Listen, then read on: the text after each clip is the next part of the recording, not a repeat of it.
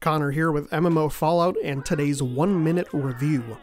Poppy Playtime, currently on Steam, puts the player in the shoes of an ex-employee returning to a supposedly abandoned toy factory where all the employees disappeared 10 years ago.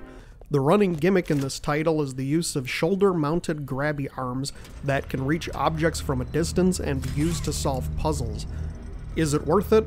Well, what you get for $5 is a half-hour Chapter 1 introduction story. For lore enthusiasts, there's a lot to unpack and theorize over, and despite being short, it is a fun experience. The value proposition, however, is up to the buyer. As of right now, there's no timetable for the release of Chapter 2, however, we are confident each chapter will cost $5.